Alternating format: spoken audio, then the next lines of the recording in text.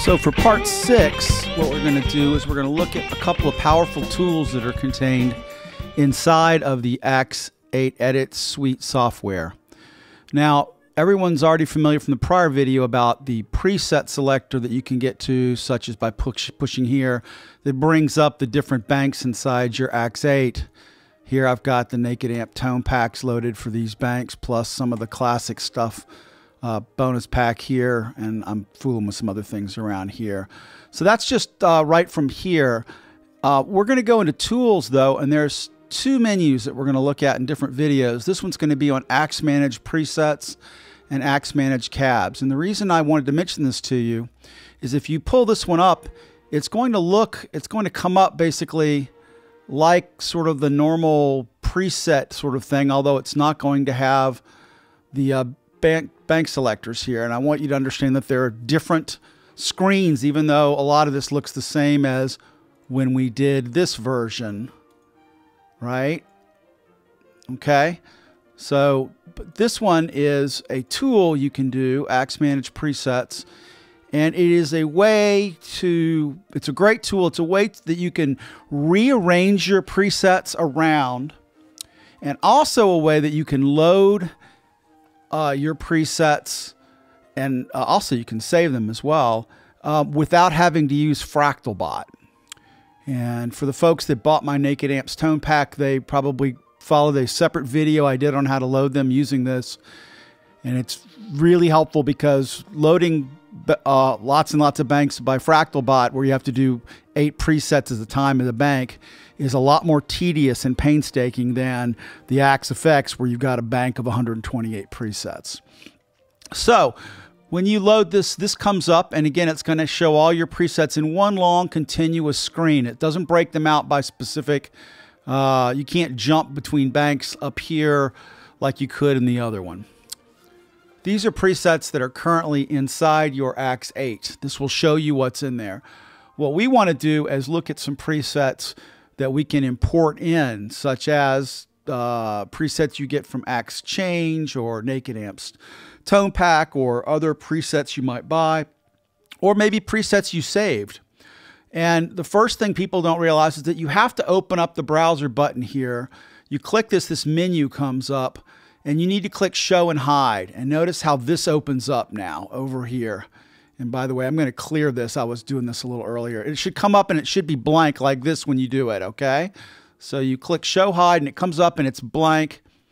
And you can, move this if you need to. So this is stuff that's in your Ax8, but this is stuff that's on your computer, a different source. It's not in your Ax8.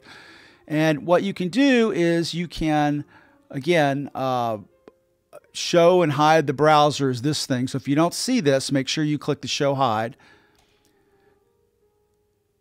Then you can open up directories, and when you do, it's going to ask you some questions. What directory do you want to open up? And we'll look at the presets. Do you want to include subfolders when scanning it? Maybe you've got a lot of presets and a lot of subdirectories as well. Do you want bank files? So I usually leave those two checked. I'm going to choose the folder here, and I've already opened this up to my bonus classic rock and blues tone pack. And you can see these are the Ax8 presets for it. This is a collection of 8 presets, another collection of 8, another collection of 8. So there's 40 some odd presets there. So notice they're grayed out. You can't click on them, but that's by design. If you click this open button once you've identified it, it's going to count and figure out how many presets there are by scanning. Okay, and once that's done, you click OK, and boom, it will populate them over here in your browser window, which is great. Okay, so there they are. Now, let's say these are presets that I haven't heard and I want to listen to them and check them out. Well, that's where auto-audition comes in. This little question mark will show you here. Auto-audition is a help, whereas if you double-click a preset once this is on, it will actually load it into the buffer memory of your Ax8. It's not saving it to your unit, mind you. It's just loading it so you can listen to it and audition it. We're going to talk about how to use this auto-audition here. I've got a guitar now. And the first thing is you have to click the auto-audition on so it's grayed out. There you go. So now it's actually active. Now when I double-click a preset here, you'll see this underline coming up underneath it. and then it'll actually select that preset.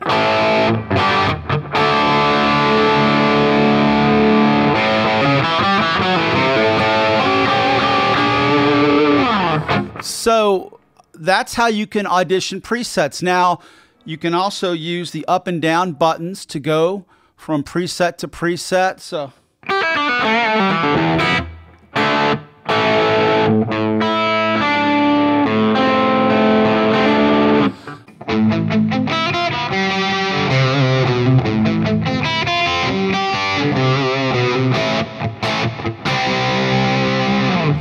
let's say we've got this No Brown M&M's Les Paul preset, and we really like that one. We've decided there's a couple things you can do.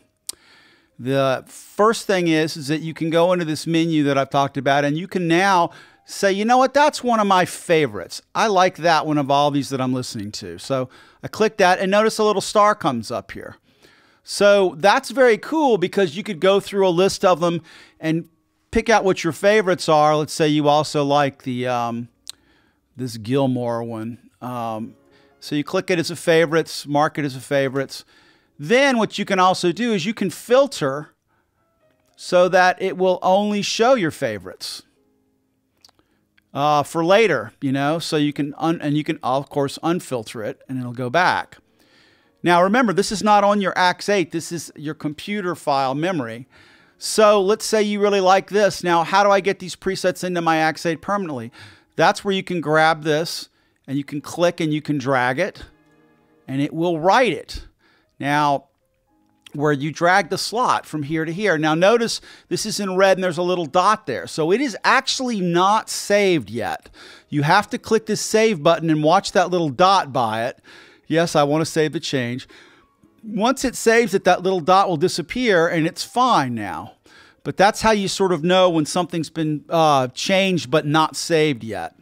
So again, in this browser, you've got the bank that we opened before. You can open the bank. You can also save this bank of all these presets in this browser, which is great as well.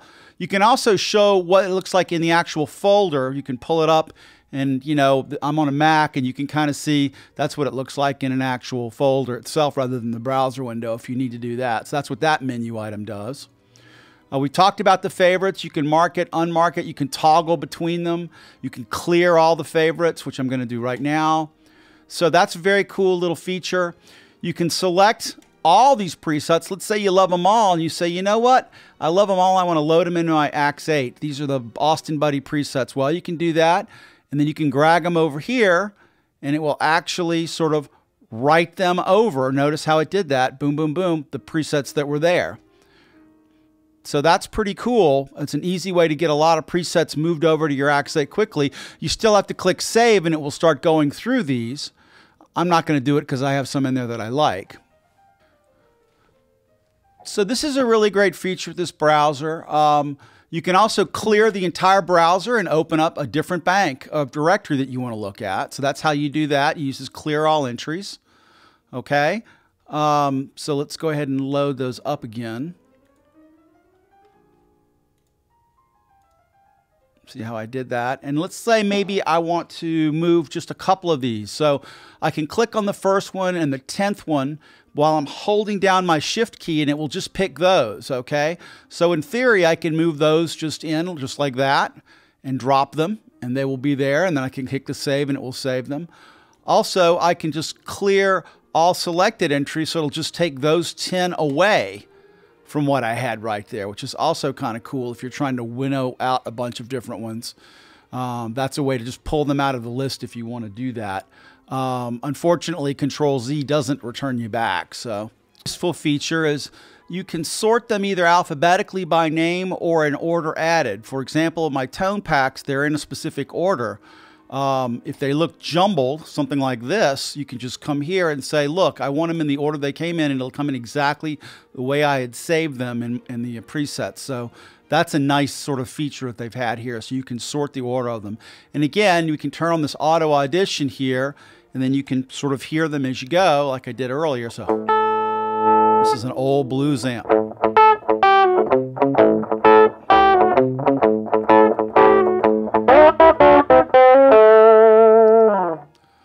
So that's how the browser window works.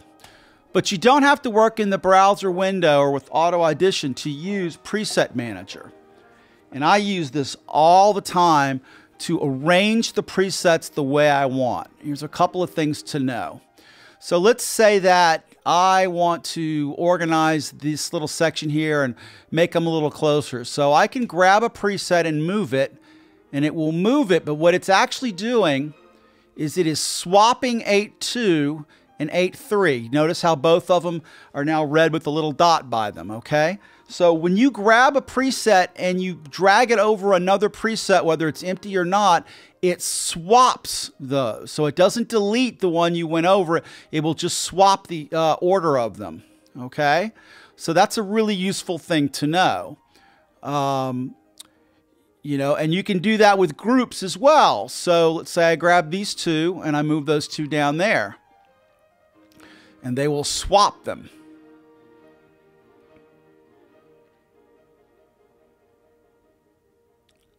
All right. So this is a good way for you if you want to organize your presets.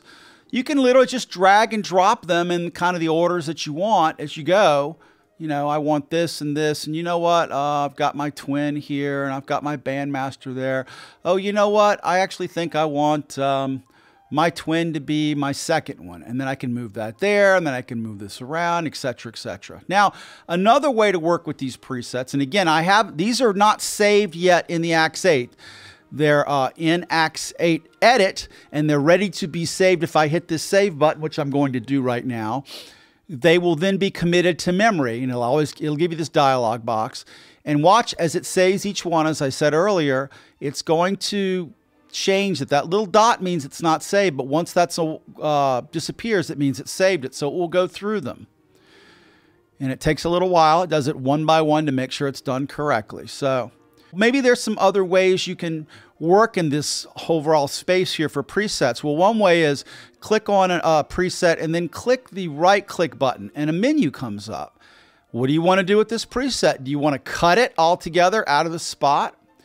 Do you want to leave it there but make a copy of it and drag it and put it somewhere else? You can do that. Do you want to just get rid of it and clear it all together? Maybe you want to just rename it from this window. Maybe you want to import it from your computer. You want to go in and grab it for this method and do it. You can do that, of course, from the other main menu of Ax8-Edit, or export it as well. Or you want to load it. You want to select a couple of them. Or maybe you want to revert backwards. So there's a whole of different examples here. So, for example, let's go to my bandmaster and let's clear it. There it is. It's now, when I save it now, that preset's gone. Let's see if I can rename this one. I'm going to call it my Cool Tremolux instead. Right? So I have to retype the name and click enter. And there it is. Now again, it's got these red dots, so it's not saved yet. But once you hit the save, it will be in your Ax8's memory. Maybe you want to cut this one, this Vibrolux one, and we want to move it to this spot, and now I just come in and I paste it. And again, a lot of your classic sort of Command X, Command C, Command Z, V, excuse me, controls will work here. So, you know, Command X will cut, and I'm going to do this now not with my right click, but with the command. So Command X, I cut it, and then I'm going to go down here and I'm going to do Command Z to paste it, and now, or V, not Z, excuse me. And now I'm going to do Command C to copy it, and then I'm going to come here and I'm going to paste it there. So really easy, simple, but this is a great way to manage presets, particularly when you have a lot of them. You want to organize them, you know, clean, dirty rhythms, different things like that. It works really, really great for that. And again, if you want to import it, it would end up bringing up a place where are your presets? And I'd have to probably go into a, you know, here's a nice Doyle Bramhall preset. And now my Doyle Bramhall preset, interestingly enough, has a cab attached to it. So this is a good example. So it's saying, hey, that's not just a preset, that's got a user cab. So this one's ignoring it. You can't do that from here, but you can come out here and you can do the import cab bundle from this menu like we've talked about before. I want to import the preset, and it's this one.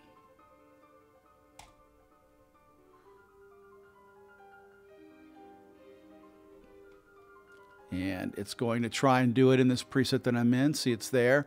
But notice in my cabinet now, it's got SO1 for scratch pad. So it's not saved it yet. And when I try and get out of this preset to save it, it's going to ask me where in my user cabs do you want me to save this, because it's a preset bundle. Now that's going to be for a next video. We'll talk about that. So anyway, let's go back. You can move things around. You can cut the whole area and you can paste it. Notice it's going to take time because it's going through each one of these things to save them. So there'll be 8 times it does that. And then I could move it over here and paste it. What some people discover is they try and drag it, and that won't always work. And I'll show you that in a minute. Okay, so I've cut it. And now I'm just going to paste it back where it was, just for Greg's. But let's say that I now want to take all these and I want to actually do something like this. Often it will say you can't do that because you are overlapping over some of the other blue ones that you've got here. In other words, you can't move a blue onto a blue. You've got to do it in an area that is totally away from the blue for it to actually go over there. But you can't like move all these down 3 because you're overlapping some of these, if that makes sense. So I hope that's helpful to you in understanding a little bit about this really wonderful function that really helps you keep your presets organized.